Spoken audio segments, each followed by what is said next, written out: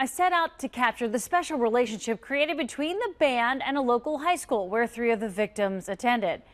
For the first time ever in The Who, The Night That Changed Rock, Roger Daltrey and Pete Townshend shared their raw feelings, and they did not hold back with me about how that night affected them over the past 4 decades. Here's an exclusive sneak peek at this groundbreaking special. You think we look pretty good together. Our journey to interview The Who took us 2,400 miles away from Cincinnati to Seattle, Washington. The band was wrapping up the final leg of its Move On tour.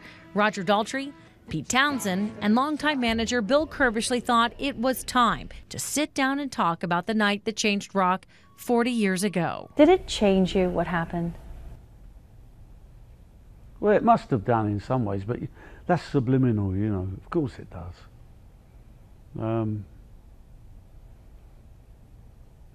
But you can't put a finger on any particular way, you know. For 40 years, the band members have carried in their hearts the loss of 11 young lives in Cincinnati before one of their shows. All of the victims died of asphyxiation, crushed by the crowd trying to get inside the Coliseum for festival seating, meaning no assigned seats.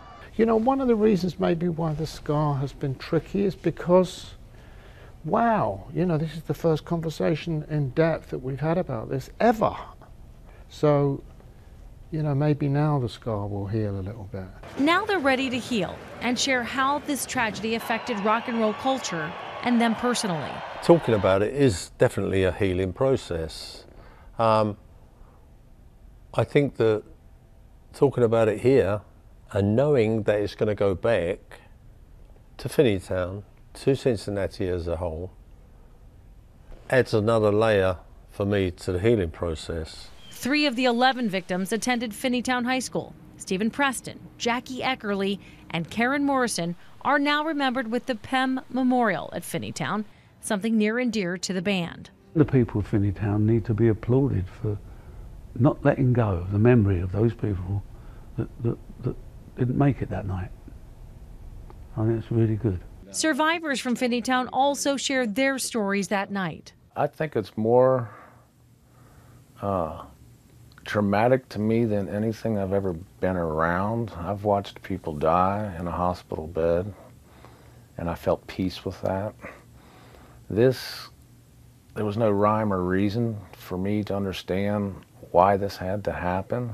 And family members of lives lost remember their loved ones. Jackie was a social butterfly. Yes.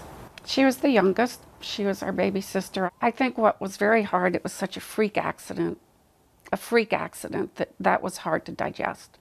It was hard to understand that you could be waiting in line for a concert and die. Personal perspectives from so many affected by the events of December 3rd, 1979 come together for the first time on television, right here on WCPO.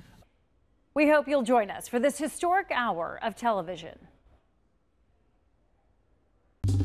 Well, hey there, GMA fans. Robin Roberts here. Thanks for checking out our YouTube channel. Lots of great stuff here. So go on, click the subscribe button right over here to get more of awesome videos and content from GMA every day, anytime.